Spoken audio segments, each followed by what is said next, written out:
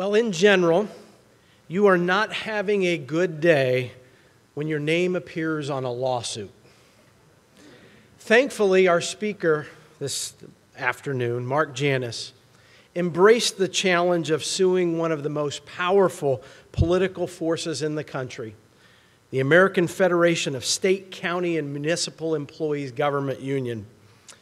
Mark, while serving as a child support specialist in the state of Illinois, courageously fought in the courts to restore not only his own First Amendment rights, but the constitutional rights of 5 million public employees all across our nation. You see, Mark merely wanted to do his job well, ensuring that children got the resources that they needed. But AFSCME merely wanted Mark to just shut up and pay his union dues.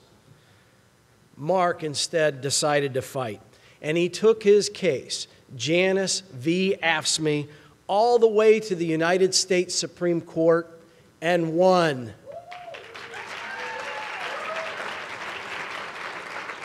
Indeed, Mark's victory resulted in the single greatest First Amendment rights case in a generation. Today, Mark is now serving as a senior fellow at the Liberty Justice Center in Illinois, and he is spreading the message of worker freedom through his personal story. So please join me in giving a warm Pennsylvania welcome to a First Amendment hero, Mark Janus.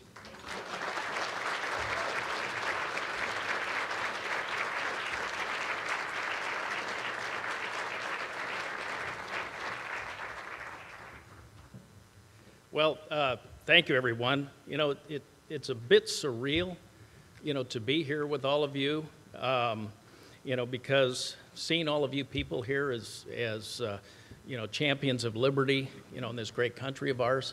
And I'd like to thank Loman, for inviting me to attend and give me the opportunity to speak with all of you and kind of tell you a little bit about my story. The entire experience over the last 3-4 years has been quite surreal, quite frankly, because I never set out to be a Supreme Court plaintiff. I mean, that kind of was not what I thought was going to happen, quite frankly. Let's face it, to take on government unions, some of the most politically powerful interests in this country, am I nuts? But, I'm just a, regular guy, and I still live in Springfield, Illinois, our state capital. Yes, Springfield is a capital, not Chicago. And for those of you who don't know about Illinois politics, see, I even choke up when I mention politics. Springfield is a very, very strong union town, and Illinois is a very, very strong union state. So, like a lot of people in Springfield area, we work sometimes in the public sector and we do sometimes work in the private sector. But in the 80s, I worked for state government. Spent about 6 years in their economic development arm. And at the time, I didn't have to pay union dues. It wasn't required, and really knew nothing about the unions, quite frankly. But after a few years, I left the government and went into the private sector, and did what a lot of people did, trying to, make things better and employ people and so on. But then in 2007, I returned to state government, and I became a child support specialist.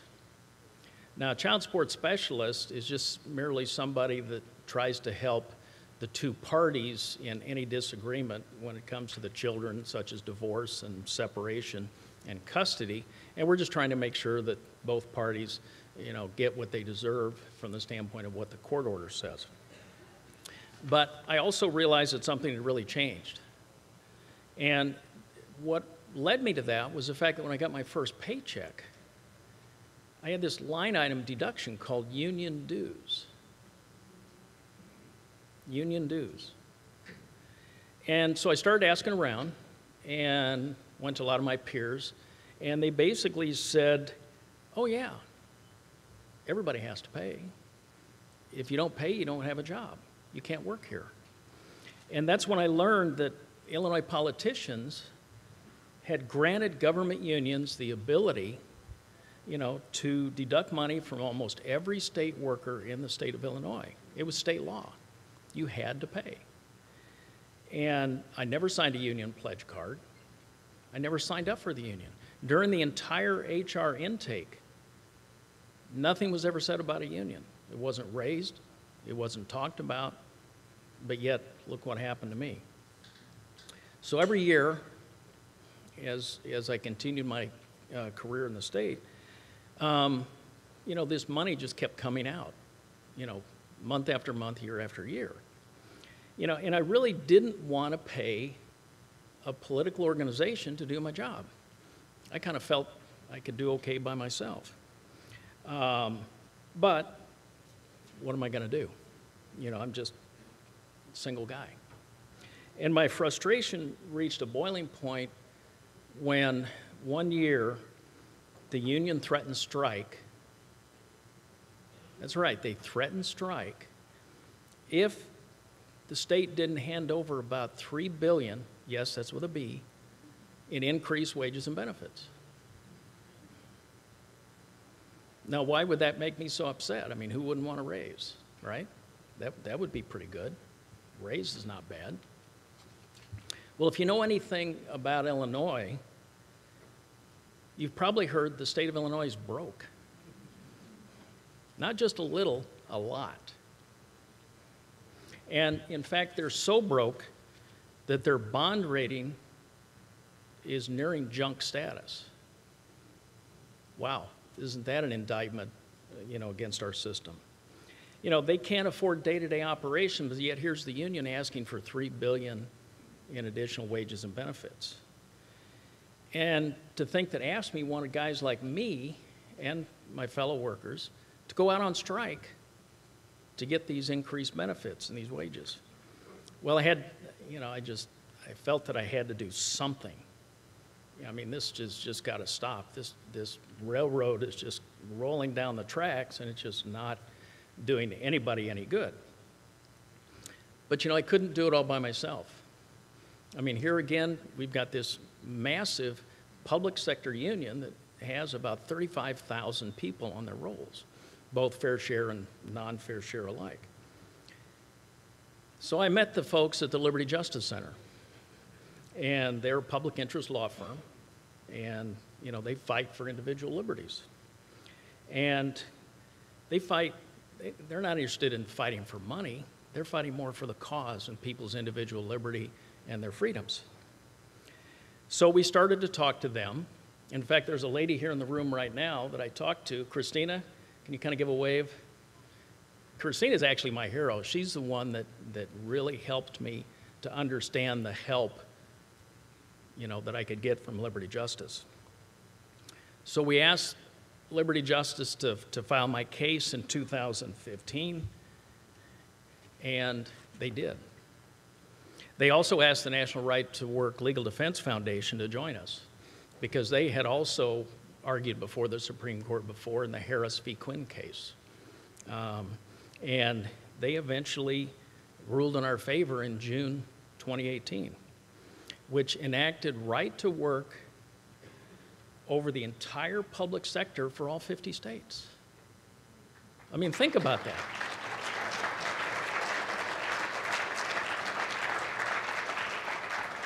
I mean, we're talking approximately 5.5 million public sector workers.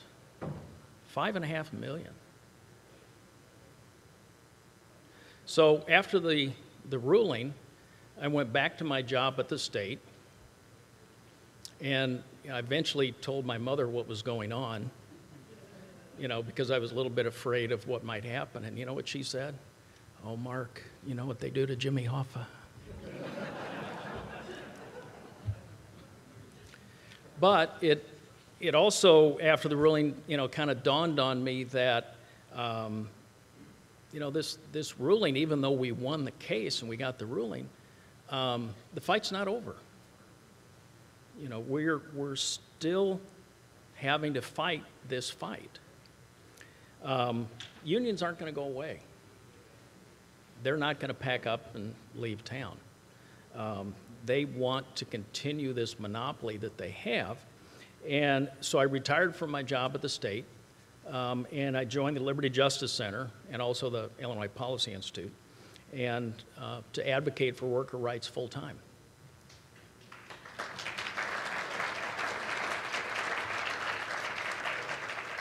And because of this ruling, we started to hear from people all across the country. They were trying to exercise their Janus rights. Wow. Did you ever have the feeling that you never wanted to become a noun, a verb, and an adjective? I'm still uncomfortable with a lot of this. But the problem is we have a lot of unions and politicians that are standing in people's way, preventing them from exercising their rights under the Constitution, their freedom of speech and their freedom of association.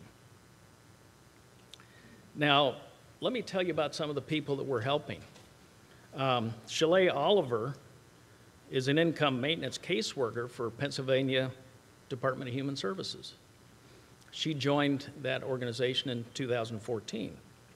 And what she does is she helps a variety of people, the under or unemployed. She helps the disabled and other vulnerable populations in Philadelphia. She's a Philadelphia Philadelphia native, and she just believes in service to the area. I mean, I think very, very commendable. However, she was forced to pay SEIU, one of the government unions, in order to work for the Commonwealth of Pennsylvania. And when she heard about the Janus decision, she thought she'd be able to resign, and save herself about $500 a year. But guess what? Despite the Janus decision, there it is again, they kept pulling money out of her paycheck for 6 months after her resignation. And after multiple attempts to try to stop this, which continued to fall on deaf ears, she contacted us, and we're filing a case. We're having to go to court against the union and the Commonwealth. Does that seem absurd or what? It really does. We've got 4 mental health workers in Lebanon County who tried for months to quit their union and get out. Teamsters Local 429. And just weeks after the decision, the 4 of them sent letters asking to resign. But they soon learned that they couldn't do it. They had this arbitrary opt-out window that you can only resign and get out during certain periods. Now, how would you like it if you found out that you could only exercise your constitutional rights only during certain periods of the year? Does that make sense? I don't think so. Sorry, you have to wait till 2 years from now to exercise your First Amendment rights. Rest of the time, you're stuck with us. It just doesn't work. So we filed a lawsuit called Adams versus Teamsters. And we filed that last February, and we're still in the litigation process.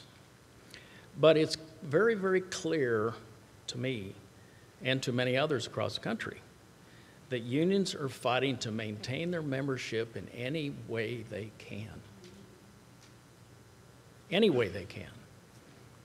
They'll step on your toes, they'll ignore your rights, they'll simply ignore you.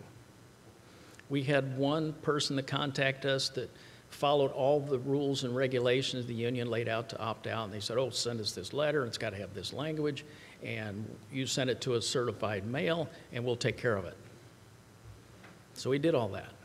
Guess what? His certified letter came back unclaimed. So he called the union, he said, hey, what about my resignation? Oh, we never got your letter. If you don't send us the letter, we can't help you. Well, if you don't claim the letter, how can you, I mean, it's just absurd, totally absurd, But we've also heard from school cafeteria workers in New Jersey. In that case, those people went to a meeting to learn about the union that the union was putting on, and all they did was sign a card that said, "We want more information." They weren't signing up for the union, they just wanted information. Guess what? They're now members. They didn't ask to be a member, they didn't sign up to be a member, and so now they're stuck. We have government workers in Maryland and Washington that have contacted us saying that the union told them they could get out. Not a problem. They even promised to refund their dues. No refund has ever come out, and they're still paying. I mean, these are just some of the tactics that these people are using to continue their monopoly power and to continue draining the wallets of public workers. Now, you've probably heard that I am anti-union and I'm anti-collective bargaining. No, I'm not. If you want the freedom to join a union or to not join a union, that's the only thing that my case was brought for. Give the worker the choice. That's all. Just the choice. Let the worker decide for themselves what is best for them, not some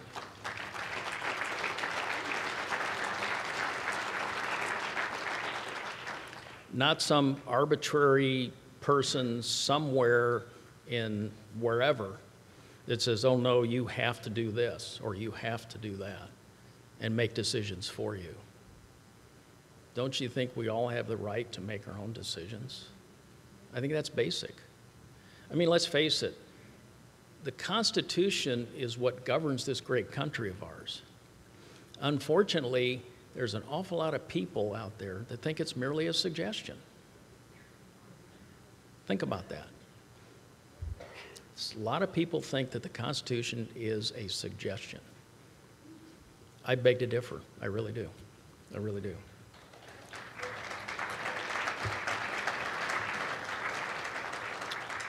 But to kind of conclude, I just want to say that, as a group, with all the entities that we have across, this great country, we have to decide for ourselves what is best.